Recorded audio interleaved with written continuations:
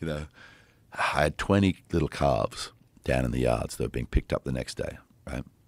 And at this stage, I was living in a caravan because I hadn't started building or anything on the property. And so I go to bed, and at about 2 o'clock in the morning, I'm woken up because it's raining, right? And I'm trying to get back to sleep, but all I can think of is these 20 little calves down in the yards and how the floor of the yards will turn into muck. And these guys are being picked up the next day, and they'll spend the whole night slipping over and sort of covering each other with shit, and they'll be in great distress and blah, blah, blah.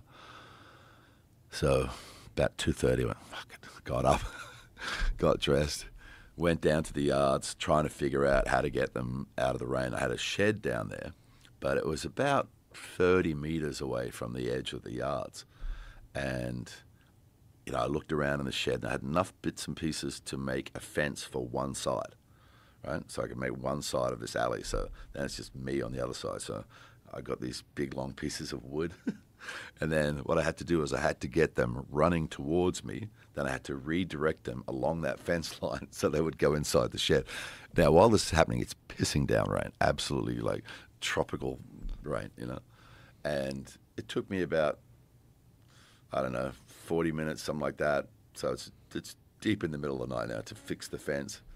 And then I got them running, and they're coming towards me. I could see one was about to jink away, so I had to sort of dance along with but it was amazing.